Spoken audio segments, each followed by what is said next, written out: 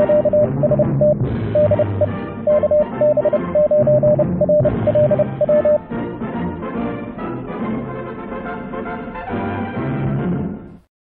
everybody. Well, this year I bought my Christmas present early. I did so because I wanted what I wanted for my drive back out west next month. And I've really always wanted one of these since I was a kid. Really have. And so finally I have one. What did I buy? I bought this.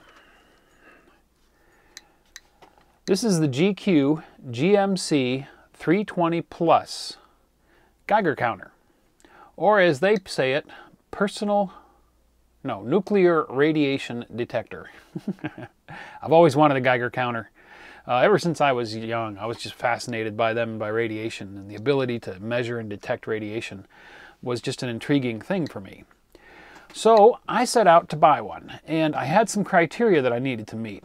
First and foremost was price. I needed it to be under $100. All I could really afford, and that's kind of a stretch. So that kind of limited my choices. Secondly, it had to be based on a Geiger Mueller tube. It had to use the tube. That's important for detection of the types of radiation that I'm interested in, sensitivity, and hopefully accuracy, which was another criteria. It needed to be not the lowest level options, but mid to lower mid-range, something that was going to be somewhat accurate and useful. Third, I wanted it to be able to log data independently so that it could log what it was reading over time. My thoughts being, while I'm driving out west, I'm interested in the ambient radiation levels along the route. So yeah, that. And when I'm out west, I'm going to be hunting for hot rocks and things. And it'd be nice to be able to have it be logging the data as I'm taking a walk, so I could make note of a time and location in my notebook and have a more accurate look at the data later on as far as where I was and all of that. Interfaceability with a computer, hopefully for pulling that log data back off. And an onboard battery that's going to give it a decent life, preferably rechargeable. Well, the GMC 320 Plus meets all of those criteria. It has a small Geiger Mueller tube in the base here, where these gaps are. So the sensitive part of the counter is the bottom of it. It has an internal real-time clock and data logging. It's configurable. It can save the data every minute, every 2 minutes or so on. I think by default it saves the data every minute. So once a minute it writes a little log entry in there as far as date and time and what the counts per minute reading was. It also has a temperature sensor. I'm not sure of the usability there, but it's nice to have it. Very configurable, push buttons, backlit screen, a motion sensor so that it oh, I got it turned off right now because I was filming, but it'll turn on the backlight when you move it. So if you had it sitting still and you went to look at it at night, pick it up, the light would come on and you could see the display. It reads primarily counts per minute. It will also indicate millirad per hour. I'm not certain yet what it's calibrated at, so that energy reading may or may not be 100% accurate. If it was calibrated for a certain type or a certain element, a certain type of radiation, a different type of radiation coming into the tube might not give you a perfectly accurate energy reading, but counts per minute will always be accurate because that's basically counting how many ticks or how many events the tube hits per minute. On the side, it has a USB port that is used for charging the internal battery, which is very nice for me because I have a USB hub that's tied into my solar battery system here, so I can charge this device off-grid. Headphone jack, but it's not for headphones. It is a tick output. Every time this ticks when it picks up radiation, that ticks on that output. That's for interfacing to a computer if you write your own software. You could then monitor the audio connection, the microphone input on your computer this would be tied to, and it would give you a very easy way of writing your own software. The USB port also has a communications protocol. You can talk to the device with your own software. And I went to the GQ website to see what software was available for this device. And I was very pleasantly surprised to find down near the bottom of the list that they provide a document with the full communications protocol for talking to their Geiger counters over the USB port. They make it very easy for you to write your own software. And they encourage that too. They call this an open platform device, meaning that they publish as much information as necessary for programmers to pick up the ball and run with it and write their own software. GQ has official Windows software on this page, but scrolling down through the list, I found several other projects that were submitted by other authors. One of which particularly caught my eye was one called GQ Logger that's written in Python. It's multi-platform. It's supported under Linux, Windows, and Mac. So that was the solution that I focused on for my use. And it's actually quite a nice program. We'll look at it in a minute. So in order to really play around with this thing, I needed some radiation sources. The background radiation here in the South Texas Gulf Coast where I'm at averages around 12 counts per minute. It's pretty steady. I've had it running for days. And it's pretty steady around 12 counts per minute. They give you a nice little card with the unit that has a chart on the back of recommended ranges on counts per minute. 0 to 50 or 5 to 50 is normal background. Don't worry about it. 5 to 100, there's something going on. You know, you might want to figure out what. Over 100 is a little worrisome. You know, and it goes right on up and gives you a guideline. You know, so you can tell what you're looking at. You know, if you're reading so many counts per minute ambient, should I be worried? They tell you in the chart. The range, according to the manual, this will go up to 65,535 counts per minute. That's an interesting number, isn't it? That's the upper limit on 8-bit binary, I believe. So anyway, very nice device, and I needed a radioactive source. So what did I do? Well, I dug around in what I had first, and I found up in my cabinet this old antique green mixing bowl here that had kind of an iridescence to it. And I thought, well, that could be interesting because I know that in the early 20th century, uranium oxide was used as pigment in a lot of ceramics and glassware. They didn't understand back then, perhaps, the level of danger of that material, or they underestimated the level. And so it was used quite broadly as pigment. This green kind of has an iridescence to it, and I knew that there was one test you could do on the green items. You can hit them with a black light. Now I have a little handheld black light here.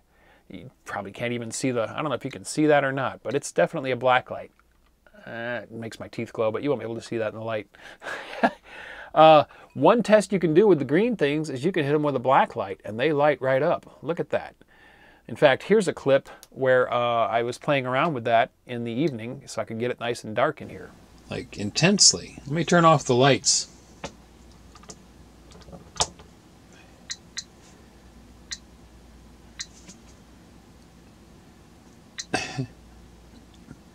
It's almost spooky. It's a weird neon green, too. It's not the same green as the bowl itself. Look at that thing. There's my hand. So you can see it. I bring the black light in real tight. You can really see it's the light, but if I pull it out, you can't even see my hand hardly. But look at that.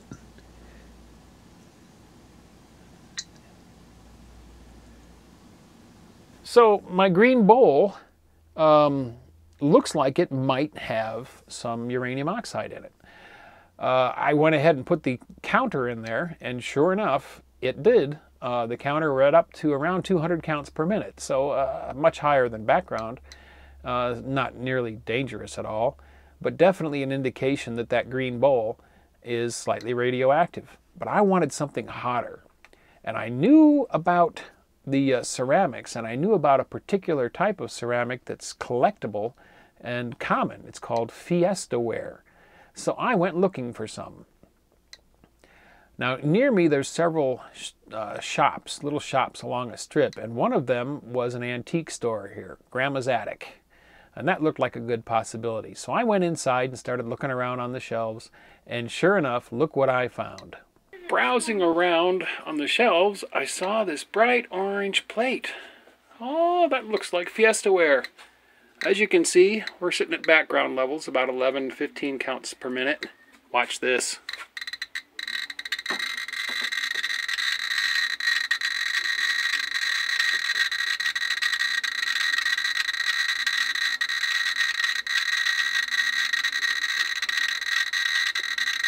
It's going to get up over 2,000. Here's another one.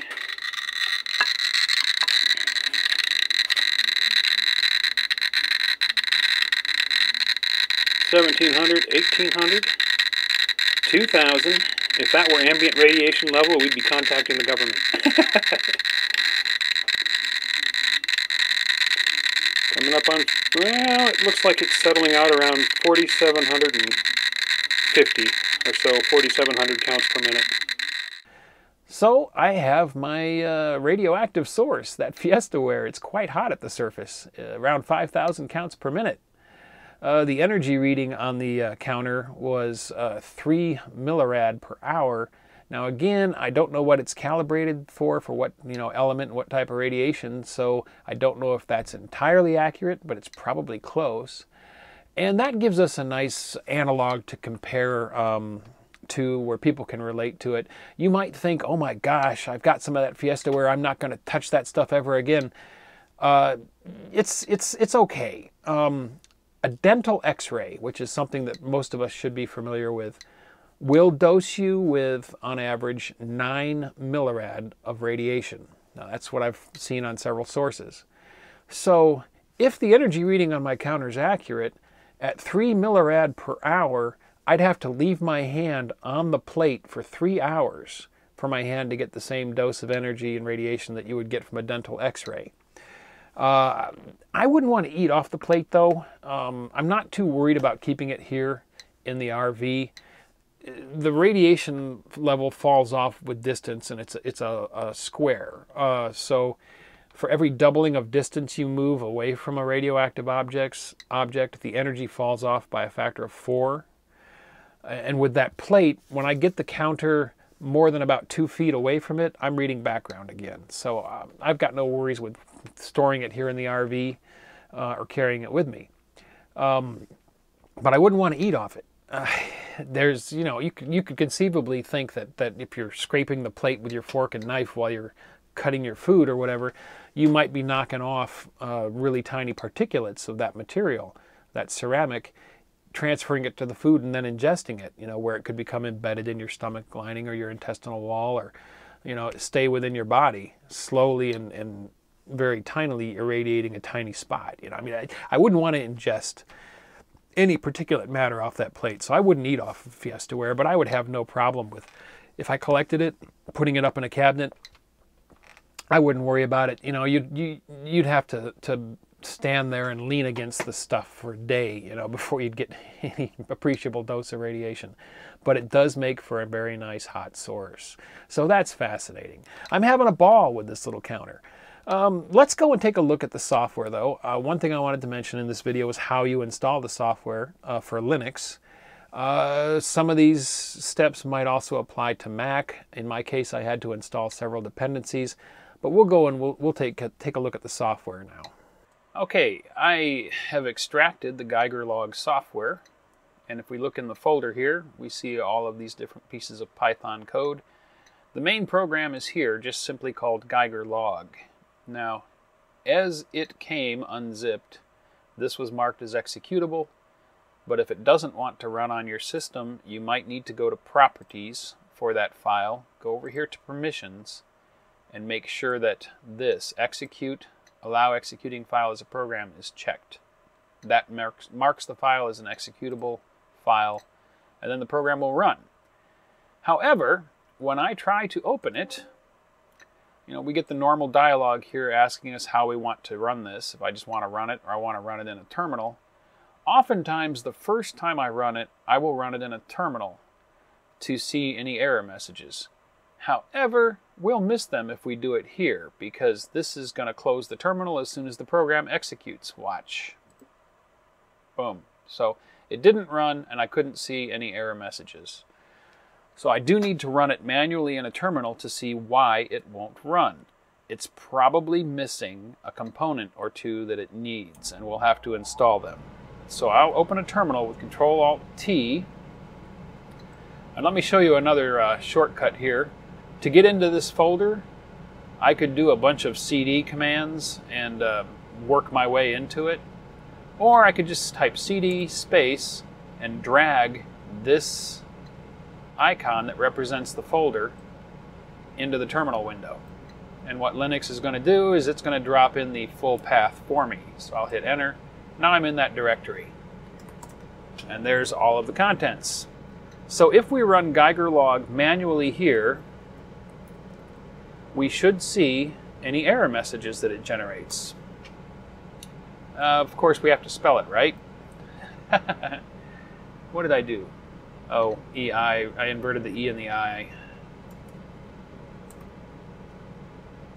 Okay, there's our error message, and it's an import error.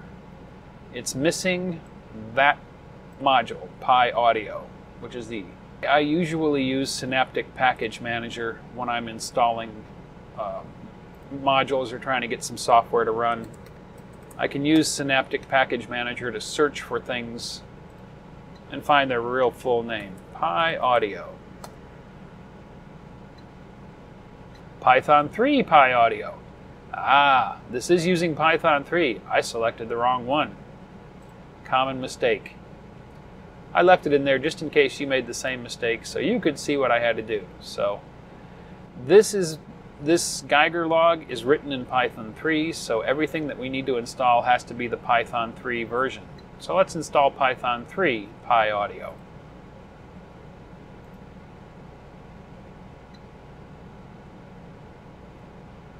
And it's done. We'll go back here to the terminal and we'll try to run it again. No module named serial, so it also needs the Python serial module. Okay, back here. Now that I've gone through the tedious part of installing all of the missing Python modules, the program will run. I've plugged in the Geiger counter to the USB port on the computer, and I'm going to run the software. And there it is. It's fairly complex. I didn't expect quite this much functionality, honestly. It's actually a little daunting at first glance. There's so many options. But I think the first thing we want to do is we want to go here to Device. Yep, there we go, Connect Devices. This program supports quite a few counters. I don't think I have to set it for mine specifically. I think it will intelligently find it. Let's find out. Okay, failed to connect with Gamma Scout. Oh, but it looks like it did connect. GMC. Okay, device GMC. I see, this shows us the options that we have. Counts per minute, counts per second. That we can read from it. Alright. Well, now we're connected. I'm going to have to look at the manual to really start to learn how to use this program. It looks like we've got quite a lot we can do here. Get log, load database for logging, or create new one. I created this test log already. I'll open it. Okay, I'll be appending new data to it. Fine. So this is the... I'll tell you here, I've actually already run the software and done a little logging. I had to know a little bit about what I was doing before I recorded this, but anyway, that's the data that I've already logged. It's actually talking to the device in real time, and if I hit start log, it's going to start pulling data from it, and we will see this logging continuing over here. Now I'm going to give it something to read. I'm going to grab the green bowl, and we'll put the counter in the bowl.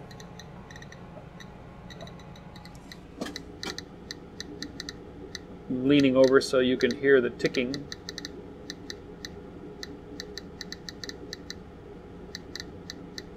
And you can see that the log file, or the log, is adjusting its trending up there, showing the spike. So this is kind of cool. You could have the Geiger counter hooked up to a computer and be logging your data in real time. While it's doing that, I'm going to go back to the folder.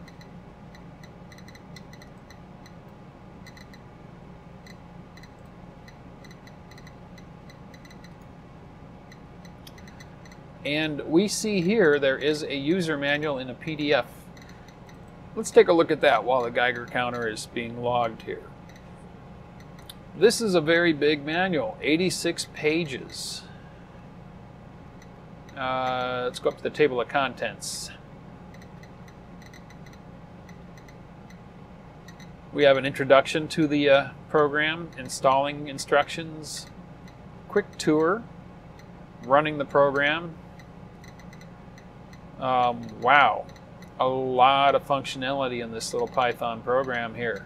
It looks like a pretty comprehensive piece of software for working with your Geiger counter on Linux. So I'm going to explore it some more. If you have one of these GMC devices, this is definitely a great program to look at because it's going to run on Windows, Mac, or Linux.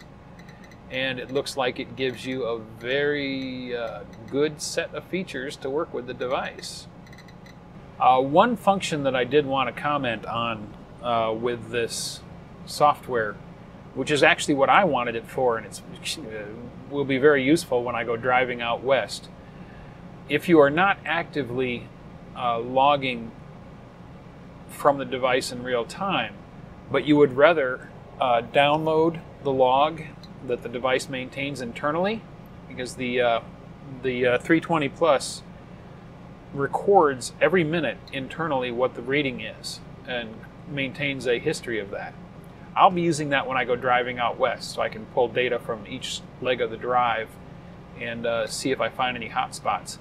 If you go up here to history and go down here to GMC series, which is the counter that I have, get history from device, it will pull in the logged data that was stored within the Geiger counter itself, which I have just done. It took a little while. It's quite a lot of data, but then we can look over here at the graph and we can see that it's got date and time and information on events. So you can actually explore the data that you've pulled down, and you can see, you know, what readings you had and what times and dates. And right in here, you can see this section right in here, these huge spikes up around 5,000 counts per minute. Those were the various times that I placed the counter on top of the orangish Fiestaware plate. So you can see the peaks there. This peak over here was the first time that I put the counter in the bowl, the green bowl. And this peak over here would be where I just put the counter in the bowl just now as I was demoing the software. So you can actually pull that logged data out of your device if you're on a trip or you're walking around somewhere, and you can then do whatever you need to do with that data, whatever you want, whatever processes you can do within this program. So very useful. So there you go. That's my new toy for my travels out west, the GQ GMC 320 Plus Geiger counter. It was about $89. Not too bad. You know, most people could probably afford that. And if anything, it's fun to play around with. It might be interesting to go through your antiques in your house and, and see what you have that's radioactive. It could be interesting for somebody that just likes to watch background radiation. If you plug in the USB port, it'll run off of the USB power, so you could put this thing up and leave it running 24/7. It actually has mounts on the back for screws, so you could mount it to a wall. It has Wi-Fi. By the way, it can actually use your Wi-Fi connection and automatically upload its data to a website that maps radiation. GQ has their own that this can upload to, and I'll show you a shot of it here. It shows all the readings that people have submitted across the country, so it's not 100% scientifically accurate, but it's interesting to watch, and you could contribute to it and expand the points on the map that are monitored. it's a pretty versatile little device. Battery life on the rechargeable battery is supposed to be 4 to 5 hours, which should be plenty for, you know, if you're going on a hike or you're going somewhere to hunt around for radiation sources, or if you're going to go explore an abandoned mine out west and you want to make sure you're not walking into a high pocket of radiation in there anywhere, because there was some uranium mining going on in Arizona or New Mexico, I think, as well. So, you know, if it depends on your use, but having a 4 to 5 hour battery life is pretty good. And you could charge it off of a power pack like you'd charge a cell phone with too, if you were out camping and you wanted to use it, you know, over time. So, pretty versatile little machine. You do want to be a little careful with it. That Geiger tube that's in there is a tube. It's fragile. I can hear when I move it around, I can hear the sound of something metal in that tube vibrating, or, you know, probably touching the edge of the glass envelope.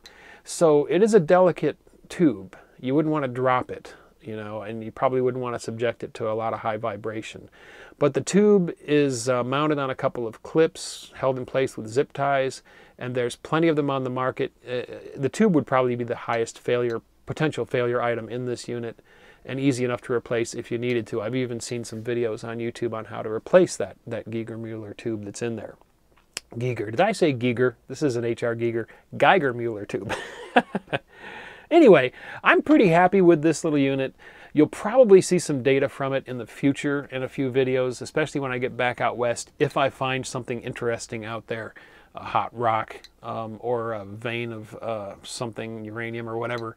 I do know from a previous comment over, I think, on the Facebook page, I was sent a video link from somebody who was actually in the area that I was at in Kingman. Where I was in Kingman, there's a mountain very close by that we would drive by on our way to town called Bull Mountain. And he was around the back side of Bull Mountain and found an old mine, and he found a yellowish brown vein that read over 8,000 counts per minute on his Geiger counter. So that was probably uranium ore, you know. I mean, it's out there. So it'll be interesting for me to play with this thing as I go around. Anyway, I hope you found that interesting, perhaps useful, and we'll see you in the next video. Thanks for watching. If you enjoyed the video, don't forget to give it a thumbs up. Also, if you're not already a subscriber, click to subscribe. Join us on the Facebook channel for discussion about the videos. And if you'd like to help support this channel, please click to support me on my Patreon page.